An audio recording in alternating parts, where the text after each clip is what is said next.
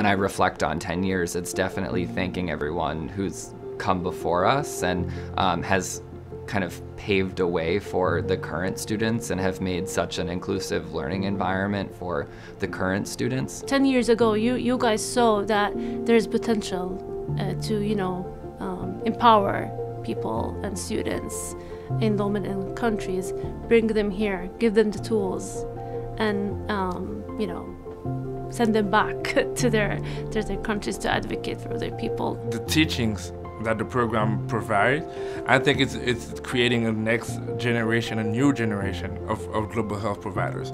That we're not going to see the results just yet because, as I was saying, we're just 10 years young.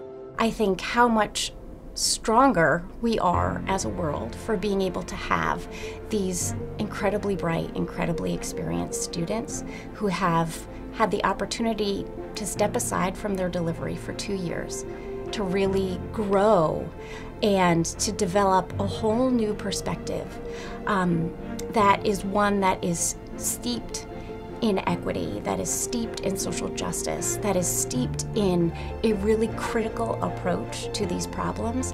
And now they're out there doing incredible work. And that work is consistently informed by the approach that they learned here in our program. I think it's fantastic that the program is 10 years. It's just testimony of the fact that this is a solid program.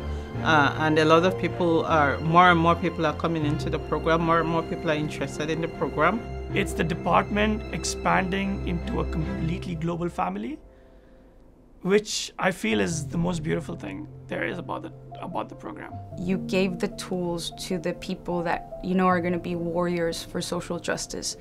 I think that is amazing. For 10 years, what would happen in 20? What would happen in 30? I'm seeing something even better coming in another 10 years when we now have alumni all over the place doing wonderful things. So it's just great.